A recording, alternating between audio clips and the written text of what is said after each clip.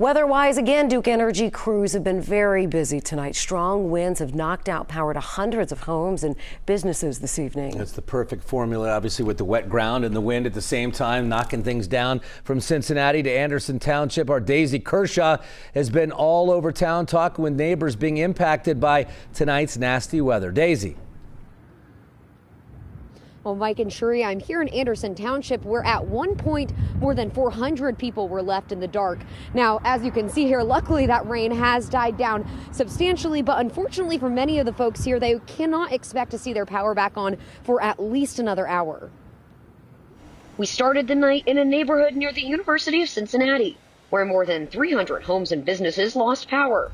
One neighbor telling us a telephone pole on their street caught fire, leaving them in the dark. We lost power a little after 3 p.m. I noticed a bright shower of sparks and a noise. That happened again a few seconds later.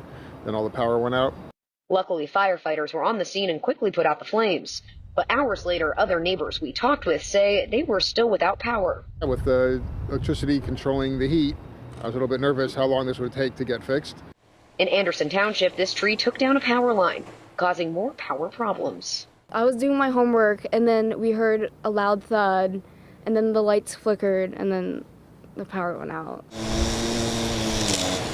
Crews were able to clear the tree from Salem Road, but with all the rain today, folks here are hoping their water pumps don't let them down. I was talking to our neighbors across the street, and they were like, what just happened? And they were actually worried about the sump, because we got a fair amount of water coming down, and they were concerned because they don't have a battery backup on it. So they were like, we're a little worried we're going to find a flooded basement tonight.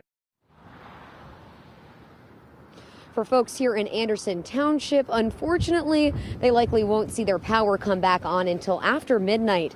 But of course, we will continue to track this. We know that right now there are at least 50 homes and businesses that are still without power. Reporting live, Daisy Kershaw, WLWT News 5.